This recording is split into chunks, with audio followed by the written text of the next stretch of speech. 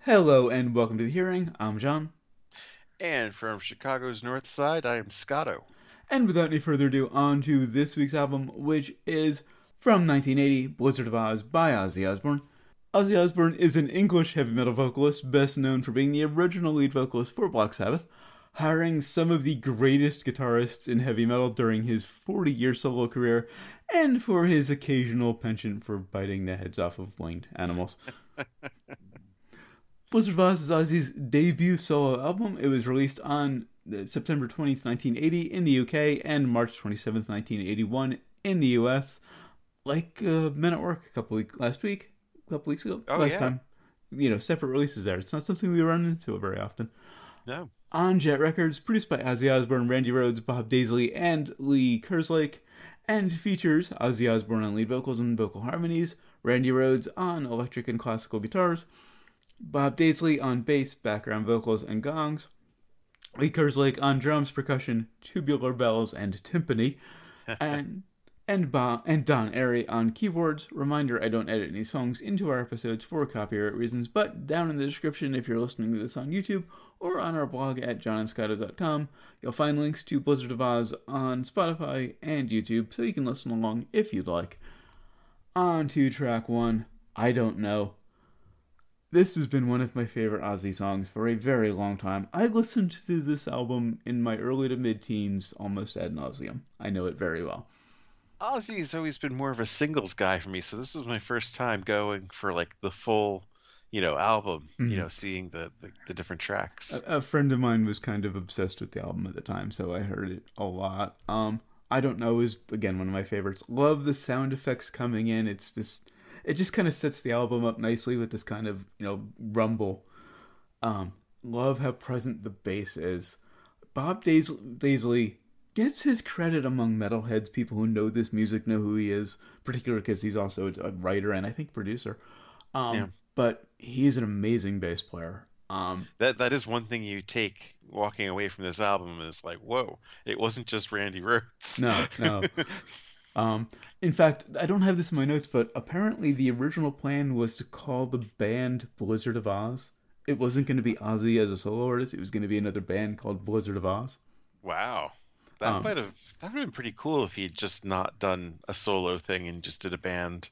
and things changed at the last minute. It became a solo thing. Randy was not too happy about it, but he stayed when the others left. Yeah. That's why his backing band was a little different on those early tours. Obviously, when Randy died, it became a lot different. But yeah, love the tension in the opening riff. Or on the riff in the verse. It's not quite chromatic, but it's close. Love the lyrics. It's basically Ozzy saying like, "Don't look at me for answers. Don't I don't know what's gonna happen to the world. I'm just a guy." Why doesn't this one get more radio play? Like Love the this groove never in the chorus. Um, that's the real mystery to me. yeah. And get back to Bob Daisley. He's just the way he plays with timing, usually just slightly ahead of the beat. Love that and the tension with him and Kerslake. It's genius. And then we get to this bridge that is straight up Beatles, just a complete left turn. And I actually was listening to a lot of Ozzy's more recent solo stuff, which I kind of passed on. Yeah. I kind of stopped paying attention to him after Perry Mason, the last song I kind of liked. What year would that have been? 90s. Oh, okay. I think it was the second Zakk Wylde album.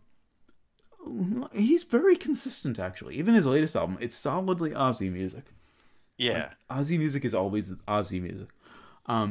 Even when he does a duet with Elton John and Post Rosita Malone. Ford. The song with Post Malone is pretty good. But there's one of his albums. I think it's the one with Dreamer on it. I can't remember the title. Very Beatles influenced. Yeah. I hadn't really noticed the Beatles influence in his work until then. And I kind of felt embarrassed for him with like the Dreamer song and Well, stuff. Dreamer's It's not kinda not like one of his best. right. But he has always done ballads. Even you can tell Oh yeah. from this one. He's always had a Oh, ballad or two on his definitely. albums. Even back in the days of Sabbath, yeah, Yeah, he yeah. was always doing something like that. But yeah, Dreamer was a little embarrassing.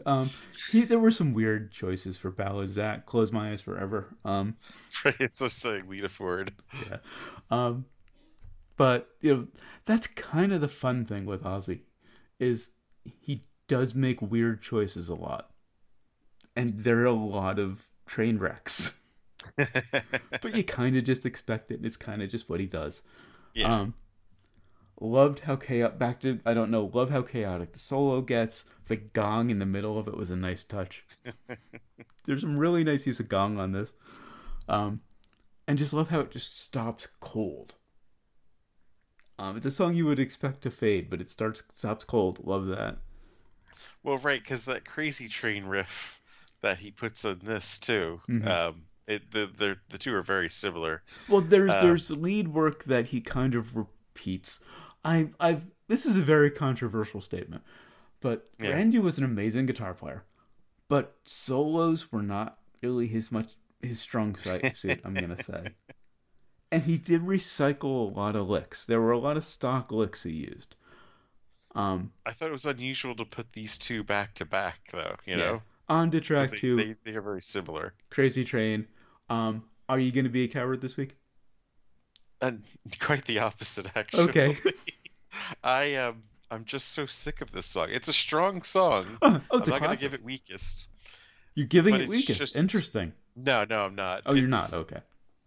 I couldn't listen to it honestly because it's just You know it too too well. I know the feeling. overplayed. I mean, it's ridiculous. Hmm. It's you any sporting event, any like I mean, it's crazy Yeah. that how much this song gets played. It's a great song, but it like going back to last time with Men at Work. Um, you know, um, Down Under. Great song, played into the ground and ruined. No, Crazy Train. nowhere near compared to this though.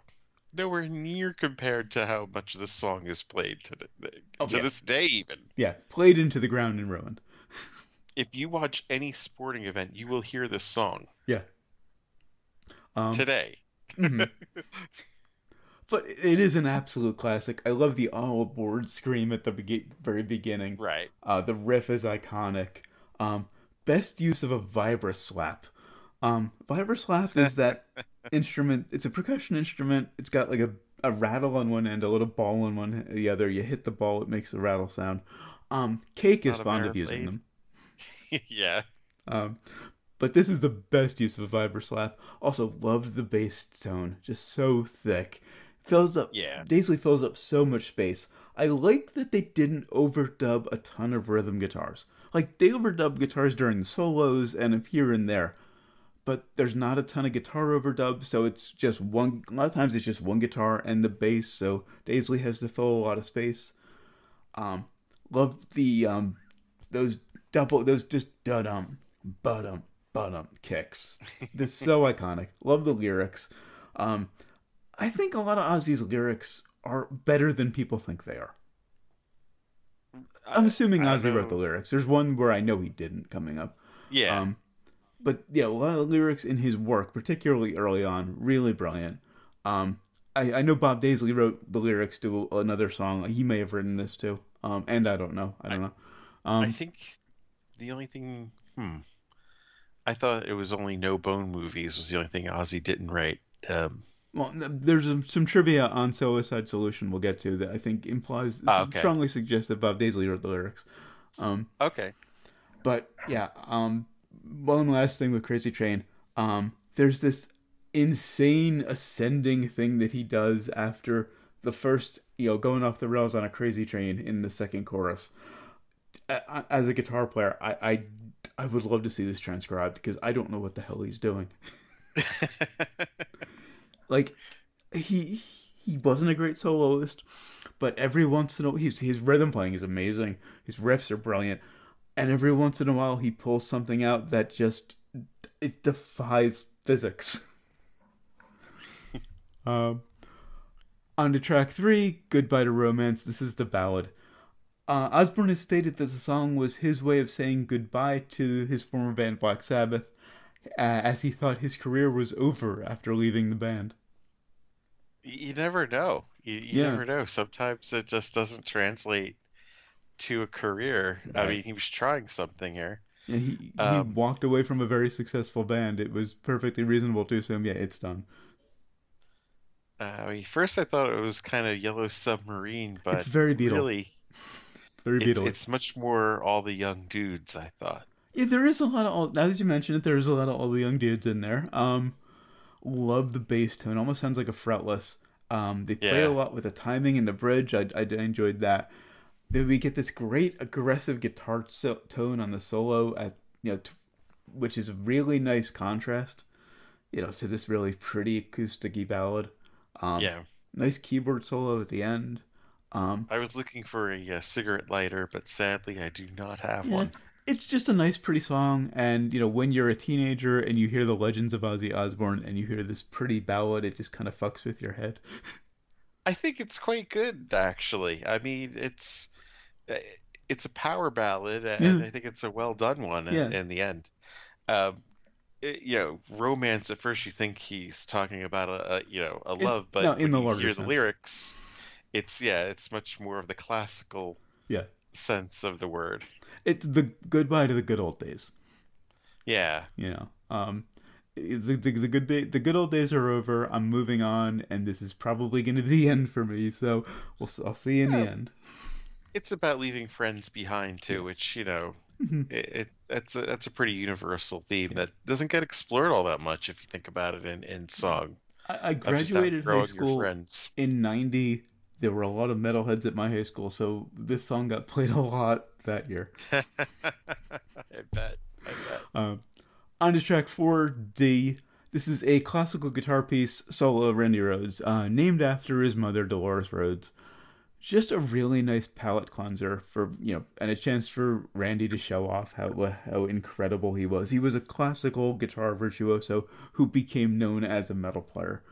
Um, It is very Yes or yeah, Steve Hackett, actually. very Hackett. Very yes. Reminds me also of a lot of the interludes on Aqualung.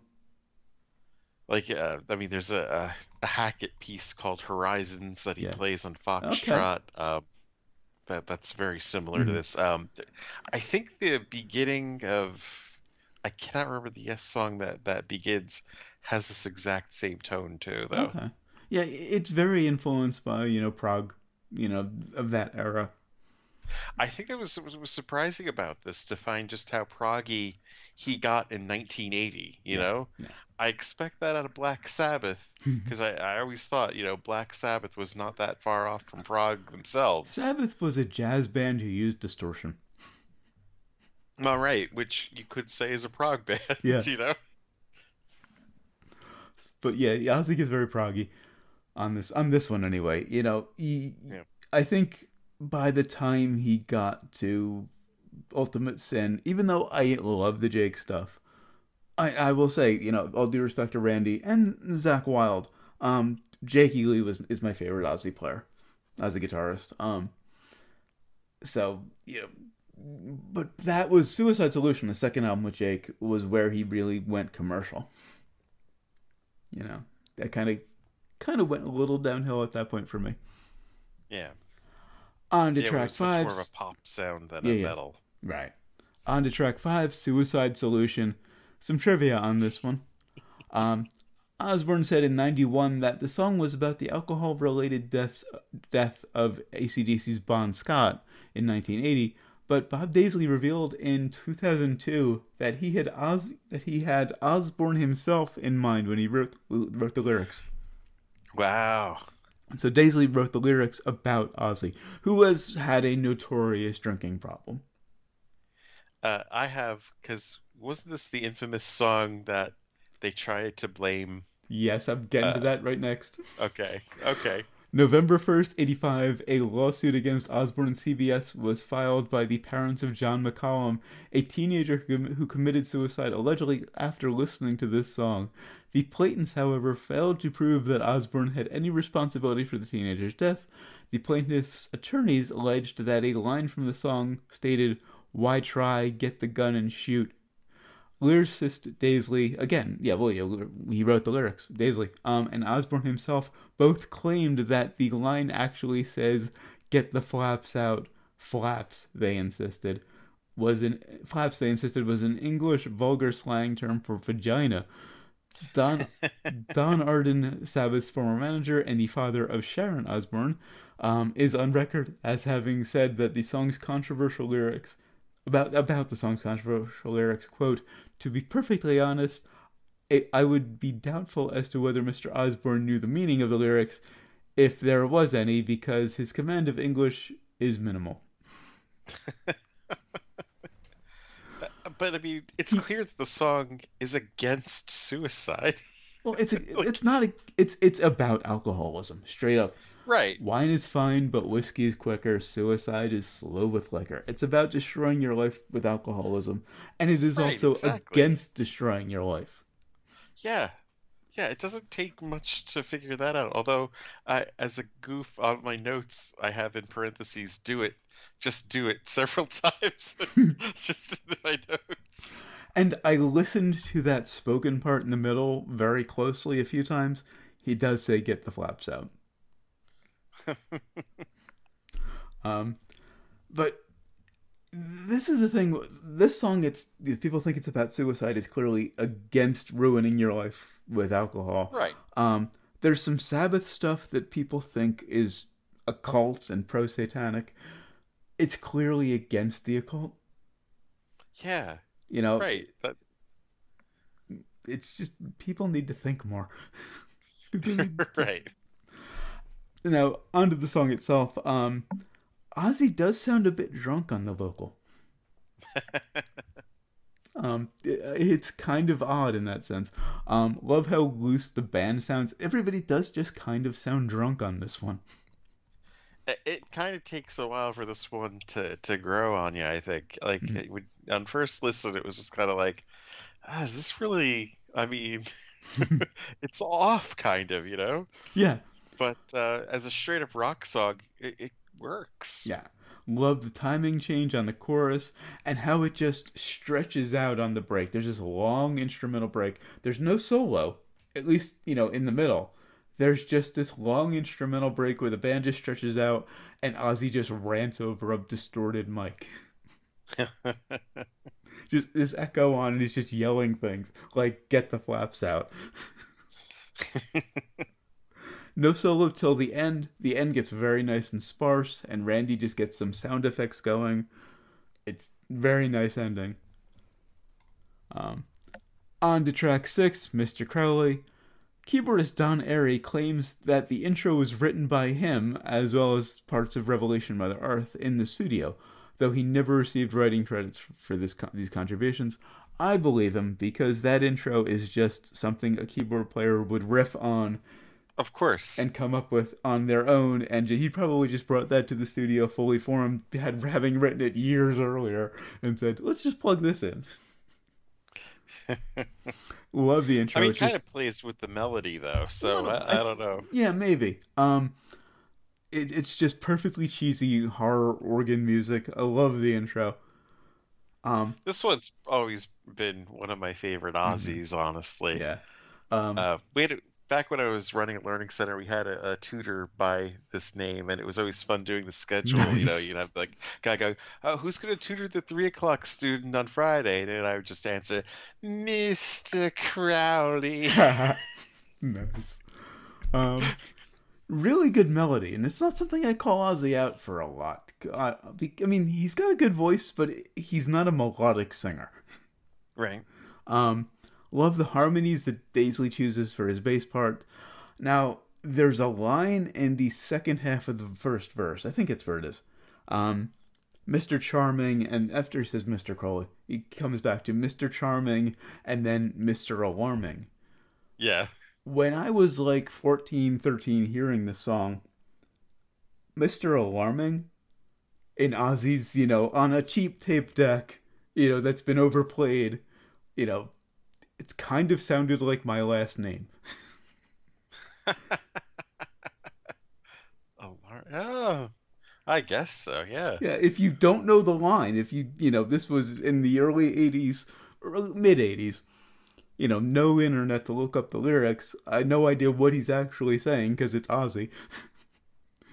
And it just sounded like Mr. Maloney. Weirded me out. Now I know Mr. Alarming, and you know I love the lyric. Particularly the line at the end.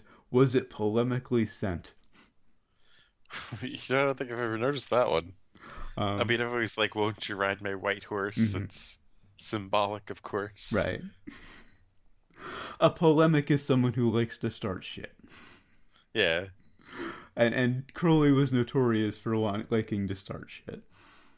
Um, Love how everything just kind of detunes right before the solo. There's just this before the solo comes in.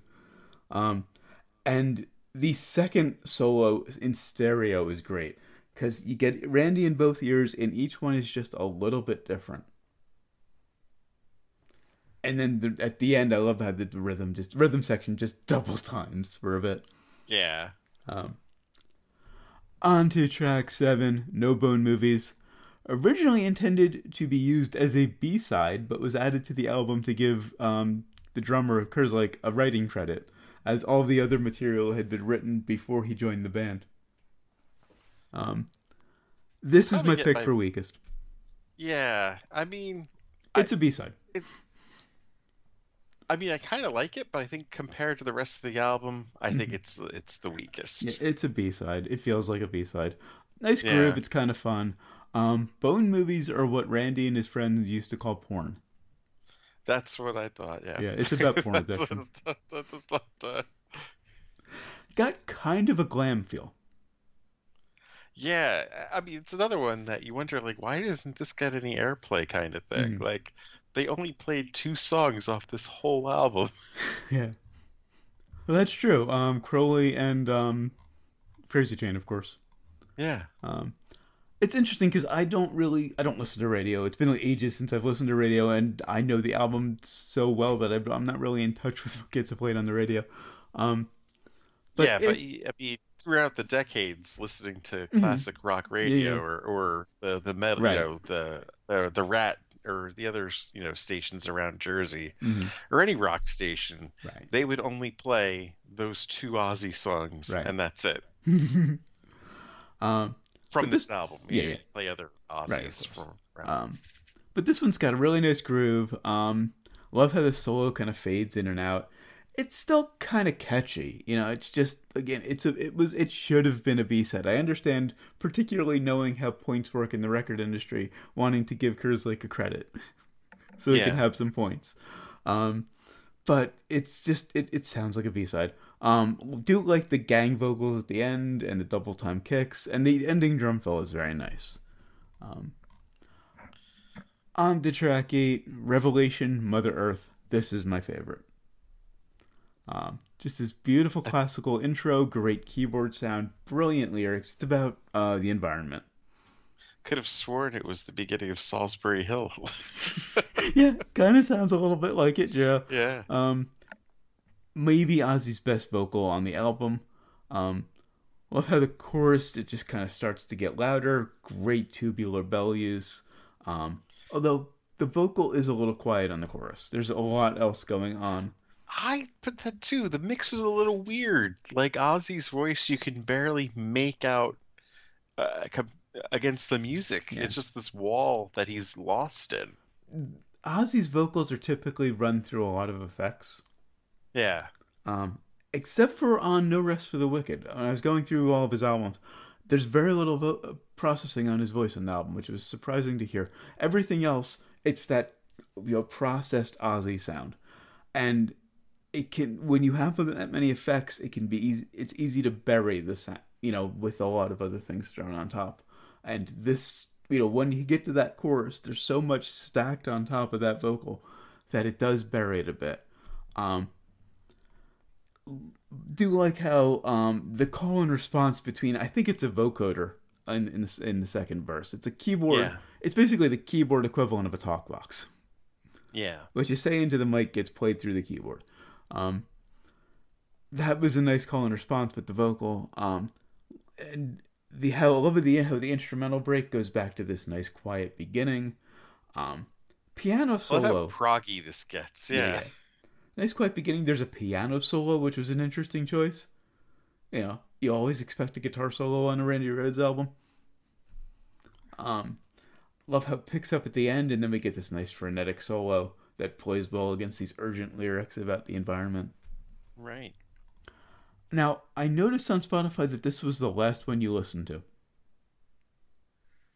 No, Okay, this was the most when you would listen to most recently. Maybe you went back to it. So you did listen to track 9. Okay. Yeah. Okay. Track 9, Steal Away the Night.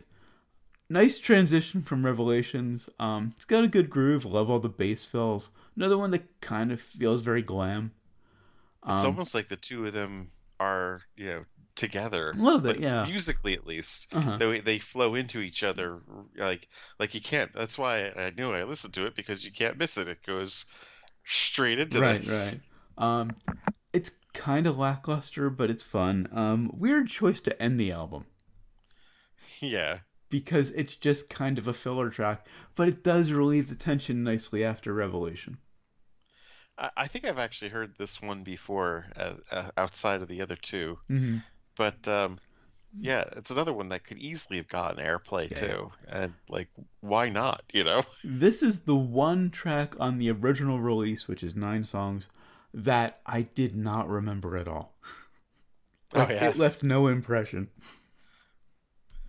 Yeah, it is Um, another straight up. I mean, there's a few songs that are just straight up rock songs on yeah. this, but that's kind of, that's his thing. Yeah. Did you listen to track 10 at all? No, no, I didn't get to track 10, I unfortunately. give it a listen. Nice groove, good bass sound, nice and gritty.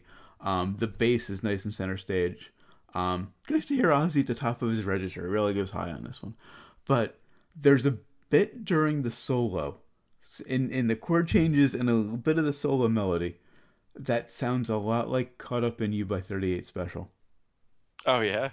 That was released, a few years later. I think maybe they ripped off Ozzy a little bit. Wow. I'm not saying I don't know if Well, they did, but there's a bit I during mean, the that's guitar solo. surprising, honestly, because I mean, 38 Special isn't exactly a There's a actually trailblazing band. right. It wouldn't be surprising if they took a little bit and borrowed it. Yeah. Having said that, I kind of like 38 Special. They're fun. Oh yeah, yeah, me too. Um, but yeah, I was just very surprised when I heard a little bit of a chord change and a little melody that was very reminiscent of "Caught Up in You." Um, so, do you recommend it? I definitely would. It's a very solid album. Yeah. Oh yeah, I absolutely do too. It's a classic of the era. Holds up really well.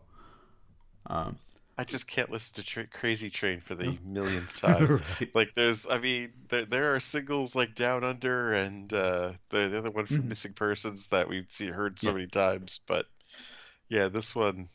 And also, I think it's more so a case for you, well, for 2 reasons. Because I loved this album back in the day, so I listened to it a lot, and so it's always gonna have a place in my heart. And also, I'm not a sports person. You're a sports person, so you hear it more than I do. Right. Yeah, It's just like, oh yeah, we're playing the same 5 songs that we play every week kind of thing, you know? Well, we play Welcome to the Jungle, we play Crazy Train. I'm trying to think of what else they play. yeah. I hear it once in a great while when I'm forced to watch an ad online somewhere.